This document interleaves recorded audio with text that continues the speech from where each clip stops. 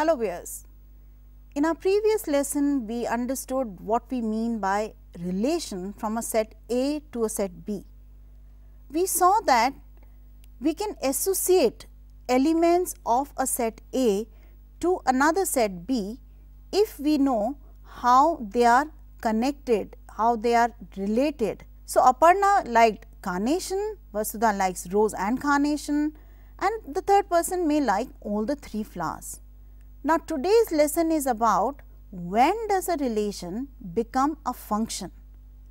A relation becomes a function when every element of the set A is related to, is associated to, is mapped to one and only one element of set B. So, Aparna likes rose, Vasudha likes carnation, Kritika also likes carnation, that is allowed. So, one and only one flower from the set B is related to the person Kritika or Vasudha or Aparna. So, Aparna cannot like two flowers, and such a relation is called a function. At the same time, an element of the set B, for example, in this case the sunflower is not associated with any element of the set A. So, sunflower is not the image of any element coming from set A, that is perfectly fine. And so, what do we mean and how do we define what a function is from set A to set B? Here is the definition. A relation F from a set A to a set B is said to be a function if every element of set A has one and only one image in set B. Now, the words that are highlighted here are every. So, every element of set A must be connected, must be mapped to one and only one image in set B. It cannot be associated with more than one element of set B. With these two conditions satisfied, the relation qualifies to be termed as a function. So, if I have a relation F and a relation G defined on set A has 5 elements 1, 2, 3, 4 and 5, and the two relations are defined as list of ordered pairs, F and G both being given. Now, which of these relations is a function? You also have to give reasons. So, if you keep the definition in mind, all elements of set A must be uniquely related to elements of the set B.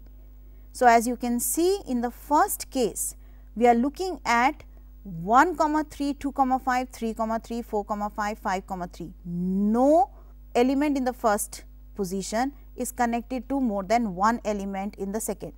So, as you can see in G, 1, 3 and 1, 5 both belong to G, that is 1 is related to 3 and 5 both, and therefore, G is not a function, whereas F relates every element of a set A to one and only one element of A itself, and therefore, F is a function.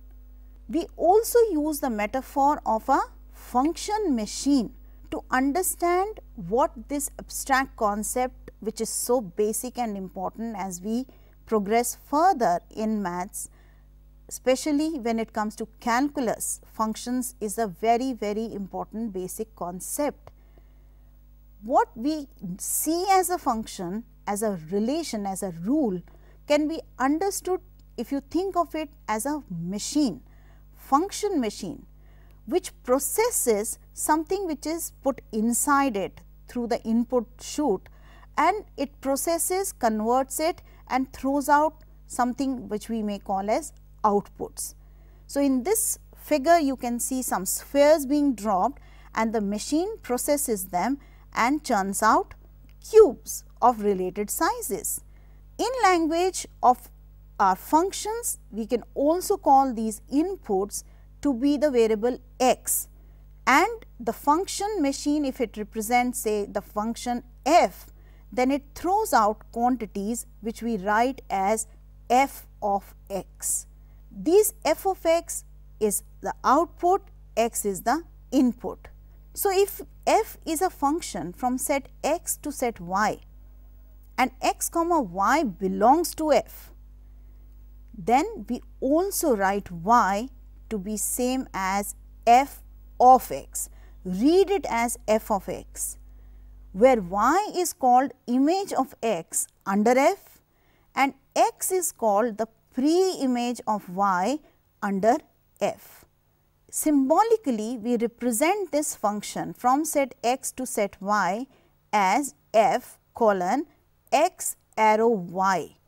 So, f is a function from x to y. Instead of words, we use these symbols f colon x arrow y to understand and represent this exact statement.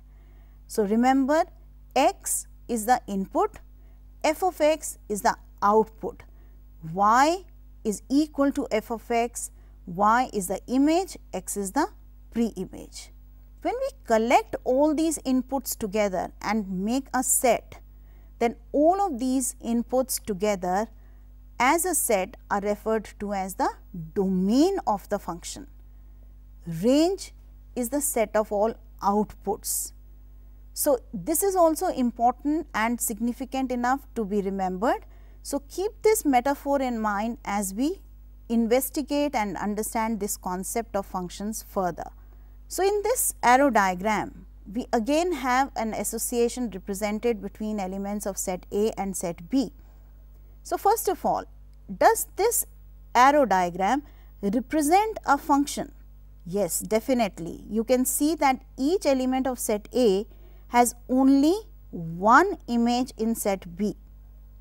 So, the association can be expressed as f is a function from set A to B, and how is the image coming out? Twice the element in the set A plus 1. So, 2 times 2 plus 1 gives me 5, 2 times 5 plus 1 gives me 11 and so on. So, I can express this relationship in a mathematical form as f is a function from A to B such that f of x is equal to 2x plus 1. So, the set builder form of the relation now is coming out in a slightly different format, and here we are looking at that same association which could be expressed in mathematical language expressing the function present between the set A to set B.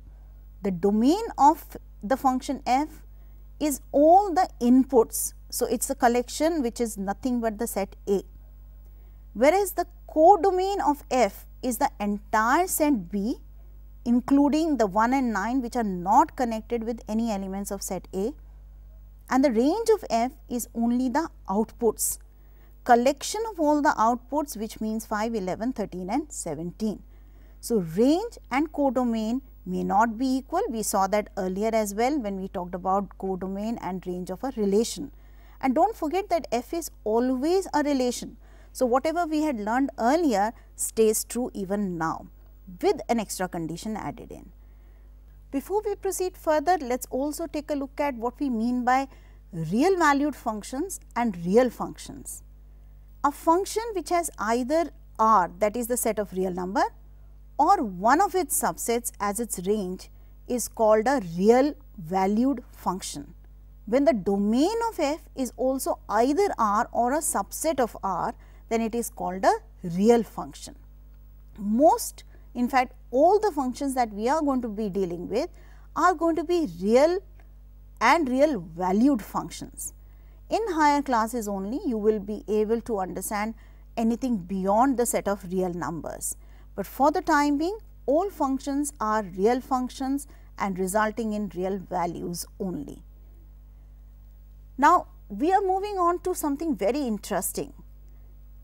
If you remember, we said that Cartesian product which led to relations is a very important concept because it helps us to visualize the mathematical relationship.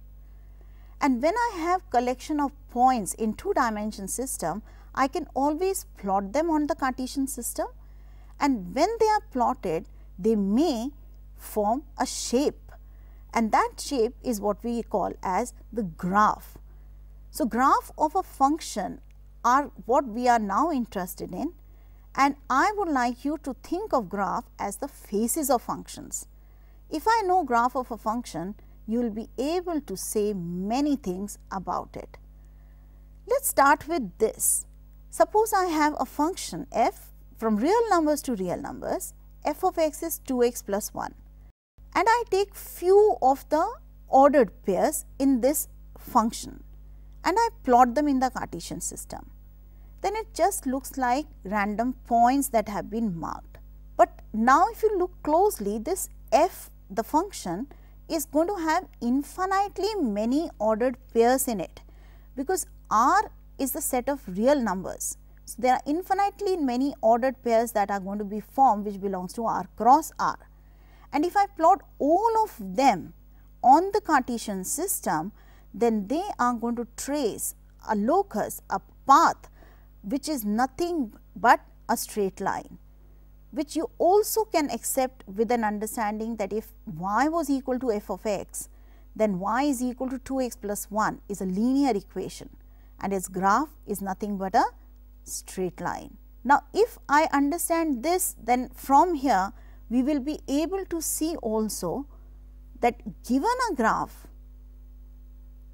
am I able to decide that it represents the graph of a function or not? How do we do that? We use something that is called as a vertical line test. The vertical line test says that a relation is a function if there are no vertical lines that intersect the graph at more than one point. Isn't that interesting? Let us try it out. Suppose I have a graph given here and I take vertical lines at different places.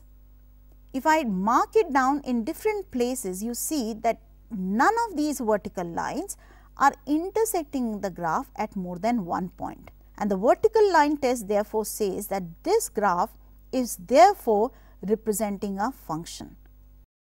What about this one? Here I have a circle now. So, is this representing graph of a function? If I take vertical lines at different places, you will see that they are cutting the graph at more than one point, and therefore, this graph does not represent a function. Similarly, if I take another graph, drawing one line is not enough, because in this case, in this position, this red line is not cutting the graph at more than one point. But this must be true for all vertical lines that can be drawn. So, the moment I take another vertical line at a different position, it cuts the graph at not one, but 3 points, and therefore, this graph again does not represent a function of the variable x. So, it may represent a function, but of another independent variable. Well, we will leave that discussion for another time, but this is not a function of the variable x. Let us now familiarize you with some standard special functions. The first one being the identity function. Identity function is defined as a function from real numbers to real numbers, defined as f of x is equal to x. So, every number gets related to itself. When marked on the graph, it turns out to be a straight line. What is the domain of this function? All values that are coming from set of real numbers can be processed by this function, and the output will be the same as what we have entered, and therefore, domain and range are both real numbers. Another interesting function is the constant function, again mapped from real numbers to real numbers. F of x is c. C is a constant that can change. So, I can have c to be -2, I can have it to be 4, or I can even have c to be 0. It turns out to be a straight line parallel to the x axis. What is the domain of such a function? Definitely all the real numbers. I can process all real numbers under this function, and therefore, f is defined as we say for all real numbers. So, the domain is all real numbers. But the range, the output will, no matter what x is, will always be the c, the constant. So, the range is a single element c enclosed in the curly brackets, the set containing c. Another interesting and very useful function is the modulus function. Again defined from r real numbers to real numbers, f x is equal to modulus x. Now, in that case, what we are looking at all the positive values being generated. Before we look at the graph, let us see if I can restate this rule. Modulus x can be restated as x when x is greater than or equal to 0, negative of x when x is less than 0. So, you know that modulus of minus 7 is 7.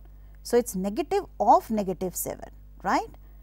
With that in mind, if I plot first part of this function, that is when x is greater than or equal to 0, I get a line again diagonally inclined at 45-degree angle with the x axis.